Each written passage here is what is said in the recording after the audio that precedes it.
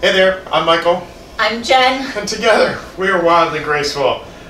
We are in what has become our RV setup room, really. Spare bedroom in our house, and today we're talking to you about what we're doing for mattress toppers on the bunk beds. Stay tuned.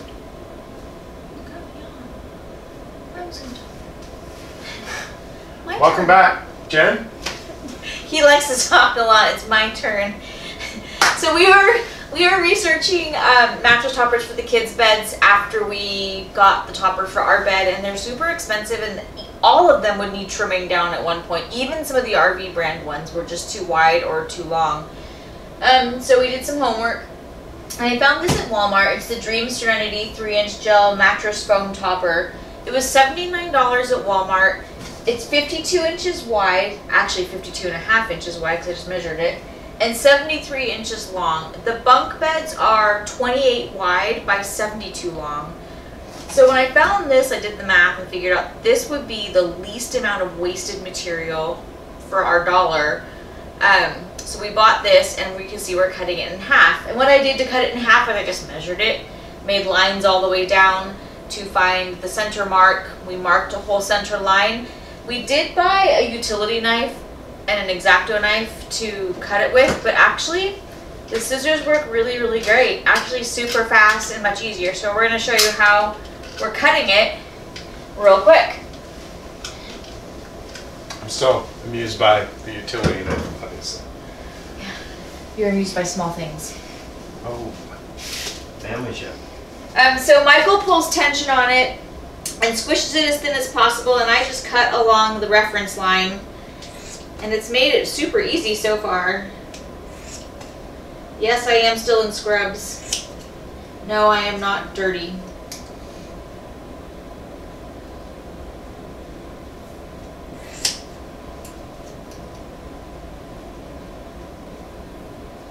It cuts super easy.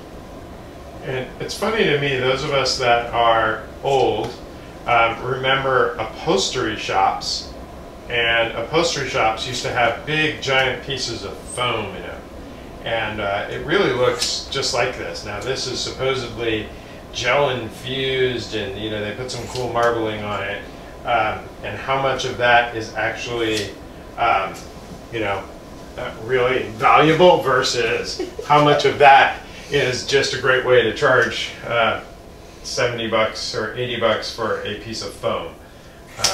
But either way, we felt sympathetic to the kids, felt like if we're going to have a mattress topper, they should have one too. I can tell you that this looks really durable, and you know, it's pretty comparable to the one that we got at Target in our other video, which was the Casa Luna series. I will tell you that that one was a lot more expensive. It came with a cover. This does not come with a cover, but for a kid's bunk bed, this will save you the, you know, oh, I hate my bed, this is terrible. This will save you all of that to make sure the kids have a comfortable spot to sleep in. And then we're just going to take this out, throw it under the sheets, and we'll be ready to roll in 3 days when we head back out again. So there you have it. Easy breezy. I did buy a second, what do you call that thing? Fitted sheet. I did buy a second fitted sheet to hold this onto the other mattress, and then I'll put their bed fitted sheet over that, since this did not come with a mattress cover, and it wouldn't have worked anyways because I'm cutting it in half. But it came out nice. I mean, a little bumpy, but kids don't, you just don't show them and they won't know. All right, that's it. Thank you. Hey, I just wanted to show you how we finished up the mattress topper for the 2 bunk beds. So this is the bottom bunk, and you can see the mattress topper fits really well. I did have to trim off about 2 inches from the bottom. It's so easy to cut, so no big deal. I did buy an inexpensive cot sheet recommended by a fellow 17B camper, just to add as a mattress cover for the sake of holding the foam to the mattress. These cot sheets fit really, really well. So shout out to Jennifer from the 17B Facebook group for recommending these. They are fantastic. They're on Amazon. I want to say the set of sheets is about $25 and it comes in every color you can imagine. I'm then going to cover the kids' mattress again with their fitted sheet, which doesn't fit great, but I'll show you how I secure it tightly with the suspenders.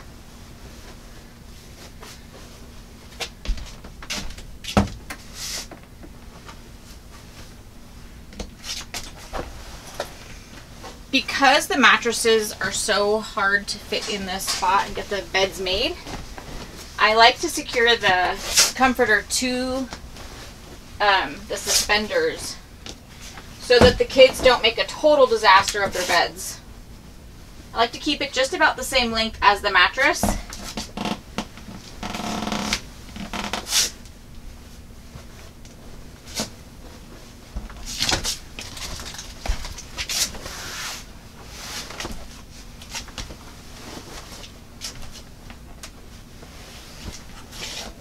As you can see, there's plenty of room in here to do all this.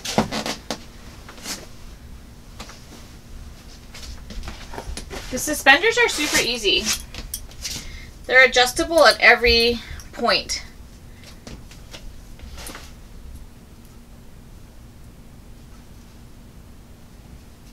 Maybe they're easy. There we go. Just pinch a piece of the comforter. Attach it, grab the sheets,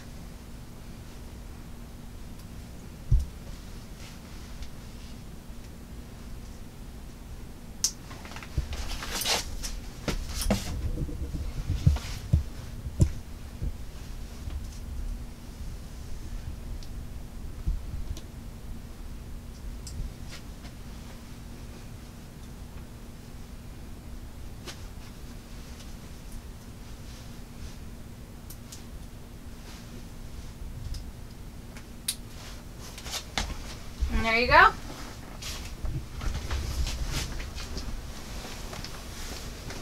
One mattress ready to go.